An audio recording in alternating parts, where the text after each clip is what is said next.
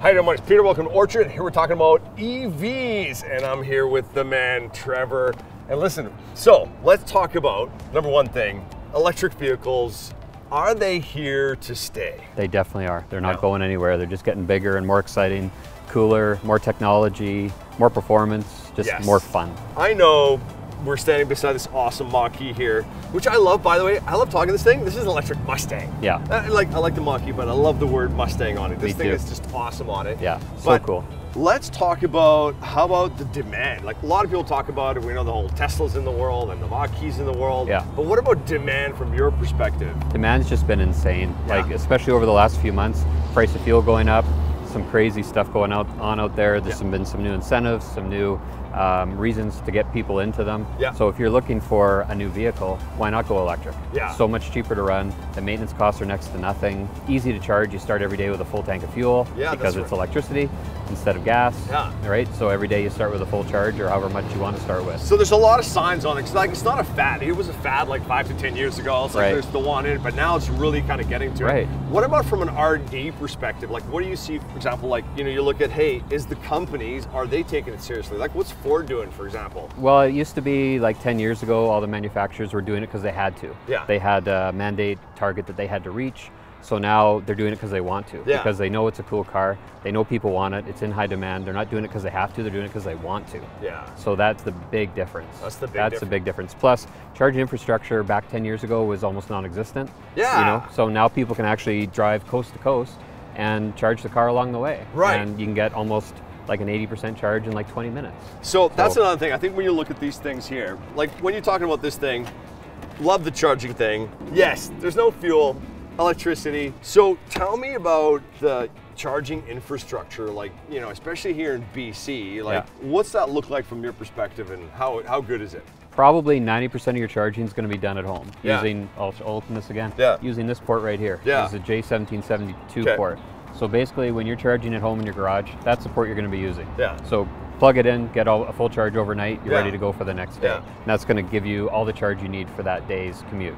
Right? So if you're on the road charging, then you can use this port here, and that's your DC fast charging port. Got it. So when you go into Petrocan or Electrify Canada or one of those DC fast chargers, you plug that in there, and then you're going to get a much faster charge. Slightly more expensive, but still pretty cheap compared to gas, real cheap compared to gas. And then that's going to charge it up real quick on the road. You go in, use the washroom, grab a bite to eat. You're good to go. Charged up. You know, one of the things we're always kind of learning is like, hey, you pick the car that suits for you. Right. Like, what kind of questions should I be asking myself if I'm going to go to an EV? Basically what your daily commute looks like. So are you driving 100 kilometers a day? Are you driving 500 kilometers a day? So with the Mach-E, for example, there's two battery sizes. There's a regular range battery, and then there's extended range. So obviously the extended range is a little more money. You might not need that, and you're hauling around that much more battery that you're not going to necessarily need.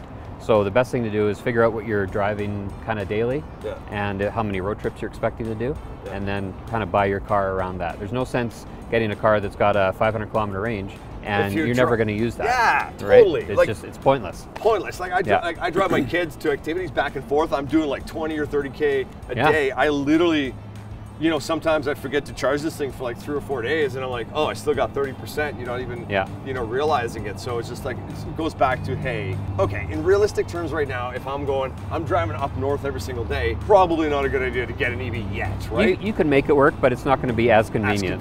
The DC fast charging infrastructure isn't quite there. You know, you might end up having to stay overnight to charge it. You know, which for most people, that's maybe not the most convenient scenario. Perfect. But it can be done, and basically every month, more and more chargers are coming online. So it's going to be there. It's just a matter of time. Awesome. Now, there's one thing, this is one of the things you want to get an EV. You can't put it on video. You got to test it. Got to try it. Pop on this thing. Jacob here in the back seat, and we're going to see if we can feel something. Okay, we can't call it a gas pedal anymore. No. What are we going to call it? It's a juice pedal. It's a juice pedal. Juice pedal, yeah. Yes, it's a juice pedal. The juice pedal, yes. The juice pedal. Yeah, so, and that's the coolest thing about this car is how much fun they are to drive. That's it. And the batteries are basically in the floor underneath the seat.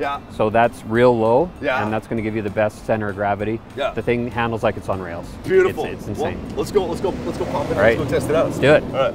So you're right. This is, well, first of all, it's so quiet. I love this thing. Love this thing. And then the second thing is, yes, most thing is,